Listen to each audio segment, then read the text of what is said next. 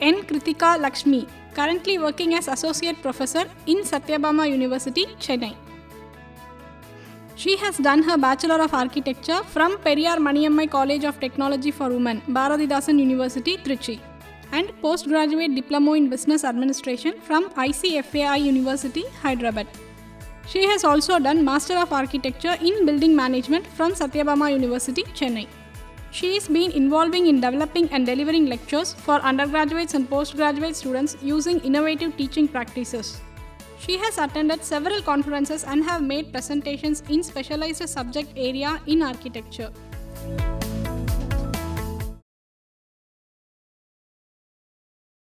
Welcome to UGC lecture series for Bachelor of Architecture program. This is on the subject Building Services Part 2. We will be looking into electrical and lighting, and this particular series we will be looking into illumination and lighting. The topics we will be covering are methods of mounting lamps, lighting control, luminaries, classification and lumen method for design. So, there are various methods of mounting lamps, mounting in the sense fixing the lights. So, based on the way you fix the light, you give names for the lamps. It is called a ceiling dome, and under ceiling dome we have open ceiling dome and enclosed ceiling dome. Then you have recessed light and surface mounted light. Under surface mounted light you have various features like pendant light, scone, track lighting, under cabinet light, emergency lighting or exit lighting, high and low bay lighting, strip lighting and soffit. Now, coming to we will see each of the things in detail. Like this is the ceiling dome, you see in the picture, this is the light that is fixed to the ceiling and it has a cover on top of it, that is what we call it as dome. The light source is hidden behind a translucent dome. Translucent is light will pass through that. This will be made typically of glass. Now, it is coming in fiber also. It will be either clear or it can be frosted depending on the type of light you need. Now, this is another type of ceiling dome. This is to show that this can be flush mounted. Flush mounted is that can be in line with the ceiling or it can be pushed down. That is one way of doing this. And then you have your recess lighting. Recess lighting is, if you see here, there will be a protective housing on this. So, you see if this is going to be the room, this is particularly called co-fixture because you take it inside and the light diffuses to the ceiling and then it is reflected here. So, this is what we call recessed lighting. The protective housing will be behind the ceiling or wall. So, only the fixture will be exposed. Now, the ceiling mounted version, this type of, it is always called as a down light because the light comes down. So, cans, cove light and troughers all come under this category. Then you have a surface mounted light. Surface mounted lights will be like the covering is not, the housing is not flush or it is not covered. So, you see pendant is, it just hangs down from the ceiling. So, this is a kind of an indirect pendant where the light is reflects to the ceiling and then comes down. This is both ways, direct and indirect, partly it comes down and partly it goes to the ceiling and then comes down. So, this is kind of a surface mounted pendant light. And then scones are like your wall mounting. It provides up and down lighting, like it can you have two directions the light can come from a scone. This is usually used to illuminate any artwork or any architectural details. For that you will use this particularly like in hallways or if you place you want an overhead lighting, you can replace that with the scones. Then track lighting is this one where you have a track heads will be there, a railing like this will be there and lights will be fixed from here, the wirings will be running through these pipes. So, it can be positioned anywhere, the light can be positioned anywhere along the track. The track is providing the electric power. So, you can shift this also. Now, next is your under cabinet lighting. As the name says, this will be under the cabinet. So, if this is going to be your cabinet and below that the light will be fixed and the down lighting will be provided here. Generally under cabinet is like provided in workspaces or in kitchens, you will generally use this under cabinet lighting. Then comes your emergency lighting or exit sign. So, this emergency lighting generally it will not have a electric power, this will always have a battery backup. So, that in case of emergencies you can see only these lights glowing up because it has a battery backup. Even if the main power fails, you can, this will guide you to the exit. Then you have high and bay lighting. This is like in warehouses or industrial buildings, you will have these kinds of lighting. It is everything is exposed. This is like a halfway pendant where it is not completely hanging from the ceiling, but it is fixed to the ceiling. This is called high and bay. These lights will be always fixed in a bay, like in rows. Similar to that, you have something called strip lighting. This will be like long strips continuously for the area. The light will continue. See, if you see this picture, you can see it is a fluorescent light. So, you can various colors in this. So, all through the ceiling the light will be continuous in a strip form. So, that is why we call it strip lighting. Then you have soffit. Soffit is a usually we use it for a decorative thing for the walls, to decorate the walls. If you have any textured wall, you want to highlight the texture, you use soffit. Soffit is the underneath part of a roof. So, the light will be placed there. So, it is called soffit lighting. So, it will give a very dramatic effect for the building. Now, coming to the luminaires classification. Luminaires are nothing but the light fixtures, the housing component, the filament, the bulb, everything put together we call it as luminaire. So, it is classified under based on the function of the light, the type of the lamp, the installation method and the percentage of light output, whether the light is coming above or it is coming below. In this, the lamp type and the installation method we have already seen. The lamp type is what the thing we saw in the last lecture, the incandescent light and the electric discharge lamps, all those things. Installation method is what we just saw, how it is fixed, how you fix the lights. Now, we look into these two things, the light function and the percentage of light output. When you look at the function, based on the function you can call it as ambient or the general lighting, task lighting, accent lighting, informational lighting or guidance lighting and decorative lighting. Ambient lighting is the general lighting that we provide for any place like workplace or a residential area. So, it will illuminate the overall space. So, it will give a very comfortable brightness, there will not be any glare and you can walk and see things there safely. So, generally here you use pendant type, you see there is a thing hanging from the ceiling. So, mostly you will be using a pendant type fixtures and downlights, chandeliers and ceiling mounted fixtures also will be used for this. Now, coming to task lighting, this is a directional lighting. So, the light will be directed to one particular point. So, it is aimed at a specific task. Your table lamps will be a good example for task lighting.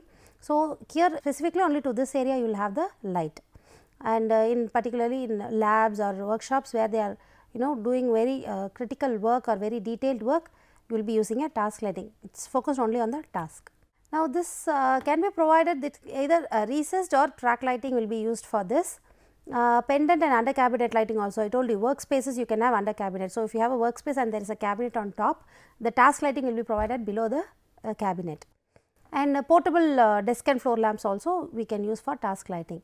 The main thing is because it is going to be very close to the working surface, there you should be careful, there should not be any glare, distracting glare or shadows should not fall. So, and it should be bright enough so that there should not be any eye strain. Then comes your accent lighting. Accent means you accentuate, that you give an extra feeling to it. So, this is again a kind of a directional lighting because it focuses on one point and it adds drama to a place. That means it gives interesting ambience to the place and it creates visual interest also. So, this is like textured wall that you want to highlight, or like if you have any wall hangings or something, art works that has to be highlighted, you provide a accent lighting to that. Now, this accent lighting, if you really want to make it effective, you should make sure that the light is at least 3 times more than the general lighting present in that area, then only the focus will be more, otherwise it will not give that accenting feeling. And this is usually provided by recessed and track lighting. Now, this is a track lighting and wall mounted picture lights also will be a part of this. Now, informational lighting, this we also called guidance lighting because it is to see in case of emergencies or if you are going to a new place, these lights are going to guide you through the place. So, you will be taken to the place safely. Mostly this is used in your emergency lighting, and this is functional also, it creates a dramatic statement. Like how you can create is, if there is going to be a flight of stairs and you can set these kind of lights underneath the stairs, that will enhance the pathway, it will guide you, this is the path that you have to take for the staircase. So, like that you can enhance the aesthetics using a information lighting also. Now, then comes your decorative lighting. Decorative lighting is like the fixtures will attract attention towards the fixture itself. So, large strips can be used, pendants, chandeliers, all those things, these things all comes under your decorative lighting. In many places we also use the decorative lighting for general lighting also. Now, according to the percentage of light output, we are going to see the classification. One is a direct lighting, semi-direct, general diffuse lighting, semi-indirect and indirect lighting. So, what happens here is direct lighting means the luminaires direct the light 90 to 100% of their output downward. So, if you see this light is on the ceiling. So, you can see the light is fully downward, you do not see any light on the ceiling. So, this is the direct lighting from the light is coming directly from the source. So, this distribution will vary depending on the concentration of the light and the material reflector material that is inside, because without the reflective material you cannot have a downward lighting. Then finish, contour and texture of the place, and then the troughers and down lighting will come under their direct lighting. Reflected glare and shadows will be a problem in this, because it is directed towards only one direction. So, more focus will be there. Unless close spacing is not there, you will have more of a glare and shadow problem in this type of lighting. Then your semi-direct lighting, where you see here the distribution is predominantly downward, but there is also some upward lighting, like 60 to 90% is downward, the rest is upward. So, there is this upward component, what will it will do? It will illuminate the ceiling. So, in the previous one we saw the ceiling was dark, but when you have a semi-direct lighting, a part of the light will be illuminating the ceiling also. So, when you are using close to ceiling mountain, if you are going to use a very close to ceiling mountain and it is going to be a semi-direct lighting, then you should make sure that the ceiling is not becoming very bright. Then a general diffuse lighting, this will be like both the sides you will have light, like upward and the downward. You see the arc of light here, no, it is equal. So, it is like 40 to 60% of the total luminar output will be here. This will have both the characteristics of direct lighting and indirect lighting, like it also has negative points like shadows and glare will be there, and positive effects like the ceilings are also illuminated. Then semi-indirect lighting, you see here this is a direct light, but most of the light is focused on the ceiling, only a part comes down. So, it is a reverse of your indirect lighting. So, 60 to 90% of the output is upward. So, the downward component will be giving your luminance. So, that will be more or less similar to whatever is reflected from your ceiling. Then you have indirect lighting, here 90 to 100% will be focused on top. You see all the lighting is focused on top, not much will be coming here. So, if you really plan it well and design it really well, this will be the primary source of illumination for the entire space, because you will not have any shadows at all, because everything is focused upwards. So, light is not going to fall on any objects and you create shadows. So, this is a very effective lighting when properly designed. Now, we saw all the different types of lights. Now, there is something called lighting control. You have to control these lighting. You cannot have a complete direct lighting in every time. So, what are the lighting controls? Generally, lighting controls initially it was started to use to create moods, to have different type of ambience. Now, they are also used as part of high quality energy efficient lighting system. Now, we are all about energy efficiency and all those things. So, this lighting control will go way ahead to save energy.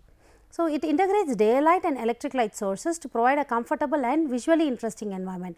So, your control system will integrate your daylighting and your electric light source together, and it will modify the light and give you the required light automatically. So, why we use these light controls? To achieve a high quality energy efficient system, to give the occupants the control of lighting. You need to give the control to the occupants and provide appropriate lighting, minimize the glare, and you have to balance the surface brightness, enhancing the surrounding architecture.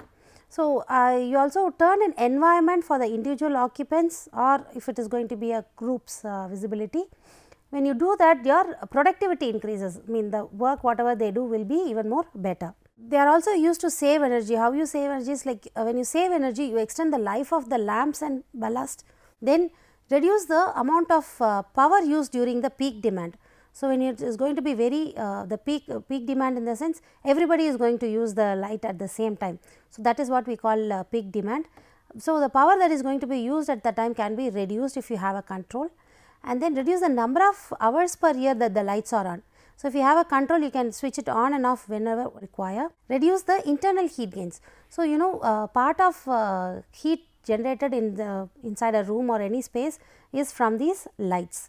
So, that also can be controlled. Lighting controls also provide flexibility, lighting flexibility, and multi-use rooms and all we have this, because if it is going to be a big conference room, the conference will not be entire room will not be filled every time. So, depending on the number of people using the room, you can alter the lights.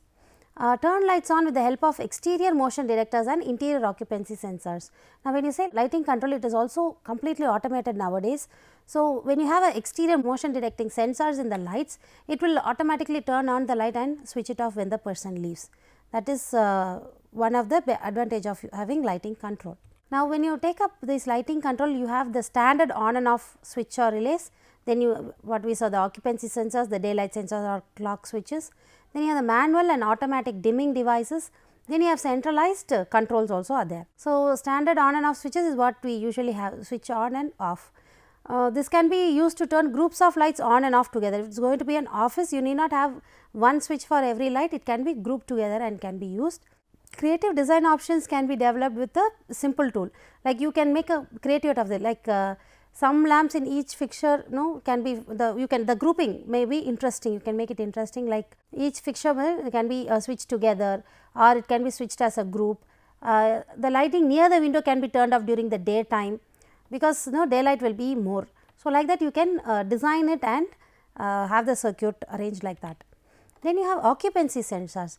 Occupancy sensors basically it has three functions. It automatically turns on when a room is occupied. Then it keeps the light on without interruption till the person is there, whoever is using the room. And then it turns off the light when there is a preset period. If you have a preset time, it turns off automatically, or when the person is vacated. Based on various characteristics, we have again types in occupancy sensors.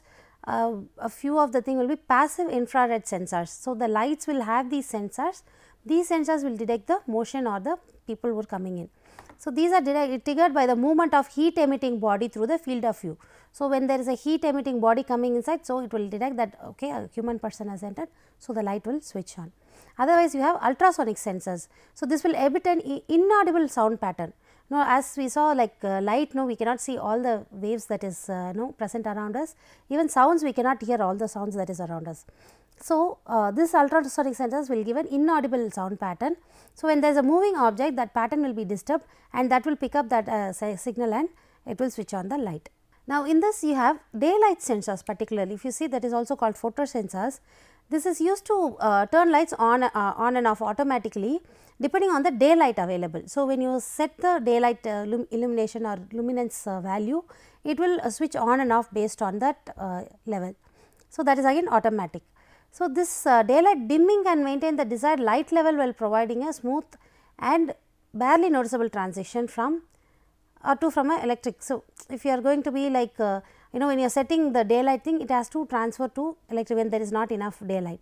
So, that transmission will be even more better when you give daylight dimming option also along with your in your daylight sensors. So, the dimming option will be like there will be gradual change from whatever daylight is there to when the electric lights come on, there will be a gradual change. Then clock switches. This is like you can set the period of time. So, only if the people are going to work from 9 to 5, you can set the time for 9 to 5 and then the light will switch on automatically at 9 and switch off at 5. So, this is specially used for turning off photocell activated exterior lighting, that is your solar lighting, which we have in exterior areas. We generally have this, that we can switch it on, like after the daylight is gone, we know the when it generally goes, say 5:30 or 6, that time you can switch it on, and morning around that 5:30 or 6 you can switch it off. So, you do not need any manual people to go and switch on the exterior lighting, it will be automatic. For that you can use these clock switches. Then manual dimming. Manual dimming will be like there is more control for the occupant or the person who is using the light. So, he can reduce the amount of light that is coming for his work depending on his usage. So, it provides the flexibility to instantly change the characteristics. So, if you say put everything automatic, there is everything preset, the user does not have any control over it. If it is going to be a manual thing, it has a flexibility to instantly change and it gives a very comfortable degree of control over the environment. Even in dimming you have a remote control. This is like another form of manual. You do not have to go to toward the light and do it. You can use it as a remote, as you use your remote for your TV. Wherever you are, you can use a remote and you can have the features from that. So, here they use infrared and radio frequency technology similar to your television remotes. And then when you say remote control, you can have a multi-zone control. If it is going to be a huge office area, you can have zones, and depending on the zone you can have the control can be done using the remote. Now, centralized controls, this is used again automatically to turn on and off. This is particularly under certain load conditions. So, centralized controls will be like for huge offices or shopping areas, they will be using centralized controls. Particularly here they say conference room or a building wide scale. So, if you want to have a control in that scale, you can have a centralized control. They also integrate lighting controls with other building systems such mechanical systems and security system. Like these centralized controls will be integrated in the sense along with the building security system, it will be interlinked. Maybe if there is a fire or something, all the electricity when it gets cut off, like these lights also will go off. So, something like that kind of an arrangement can be made when you have a centralized control. Now, when you see all these things, we know we have so many types of lights available, lamps available, so many factors to be considered before selecting a light for a particular task. Now, how do you calculate what kind of light or how many, kind of light again depends on the task, and what number of lights you have to use in a particular area or a room. So, for that you have many calculations, but a very well known and very tried and tested calculation is your lumen method of lighting design. So, here the lumen method will be used to determine the number of lamps that should be installed for a given area or room. This is a very common technique used in lighting design, and the light fittings for this whatever we calculate will be mounted only overhead and it will be in regular pattern. So, that is one limitation that we have here. When coming to this type of lumen method, you should have you should know certain details, like you should know the luminous flux output, what is the lumens of each lamp that you are planning to use in the room, as well as the details of the luminaires and the room surfaces. What is the surface? Because the surface is going to reflect the light, and that is what we are saying it. So, what type of surface is there and what will be the reflecting ability of the surface, all those details has to be gathered first. And usually the illuminance is already specified. So, we know when we say this particular task, if it is going to be office, you need so much of illuminance, like for office you need 500 lux, for kitchen you need 300 lux. So, that is already there like a standard or a thumb rule you can say. So, the designer chooses suitable luminaires to fix that purpose and use, and then they will find out how many required. So, this is a formula you have to determine the number of lamps. So, E is equal to small n into capital N F into UF and LLF in A. The explanation is E is the illuminance level required. What illuminance level is required, that is already given here. N is the number of lamps in each luminaire. We are talking about one single lamp. See, number of lamps together can also form a luminaire, like in your chandelier, too many lamps you can see in one chandelier. So, there are number of lamps in each luminaire, and capital N will be the number of luminaires. So, if you have 5 lamps in one luminaire, how many luminaires like that you are going to have? And then area at working plane height. If the desk height is going to be a working plane height, what is the area that will be covered at that particular height? Then F will be the average luminous flux from each lamp. So, each lamp has its own luminous flux level, that average should be taken. Then you have utilization factor and light loss factor. We will see this in detail, how you actually go about it. So, first what we do is we divide the entire room into 3 sections basically. One is a floor cavity, one is a room cavity, and one is a ceiling cavity. So, in H is you are going to be a total height, the distance from your height from your ceiling to the luminaire, that will be your ceiling cavity height, and the height from your luminaire to your working plane, that will be your room cavity height, and then from your working space to the floor is your floor cavity height. You need to know these details first. This will be your first step. You divide the room into layers and cavities. Then second step is you determine the cavity ratios by formulas. Now, each cavity whatever we divided, it has its own formula, like RCR is your room cavity ratio. Room cavity ratio is 5 into HRC. HRC is the height between the R and C. here you see here HRC, and you have formulas for all the 3 cavity ratios, and you calculate this and you arrive at CR. Now, this CR, this is the effective ceiling and floor cavity reflectance we have to find. For this you already have a table formed by Illuminating Engineering Society of North America. They have all the values for for particular cavity ratio what will be the reflectance value, that is already that we can take it from a table. Then for this you select the CU from fixture manufacturers data. CU is your coefficient of utilization. Whatever fixture you are going to use, the manufacturer will have given this is the CU of this particular lamp. So, you take that CU also. Now, you put all these together. First you have to find F. F is E into A by CU into LLF. So, this light loss factor, now that is the final thing that you have to find. It is the depreciation factor. We saw what is the depreciation factor, that is the loss that is that you have from the luminaire when it was new and after some time. So, that is LLD into LDD. LLD is lamp luminance depreciation and LDD is luminaire dirt depreciation. Because the collection of dirt there will be a depreciation and the lumen will drop after continuous usage. So, that has to be also factored into the calculation. So, this is how you calculate and find out what is the. So, you have all the details now here. You have found out F, you know UF, LLF, you know the area N and E. So, with all these things you can find out what is the number of lamps, either this N or this N. This is how you calculate design and find out the number of thing needed. Now, when you do all these things, there is another thing you have to have in mind called room reflectance. This is generally expressed in percentage. So, if you see this picture, you see whatever light is coming on, it will be reflected by the objects or whatever surface it comes into contact with. So, when it is reflected, only 80% is reflected, 10% will be scattered or absorbed by the object and 10% of the light will be transmitted.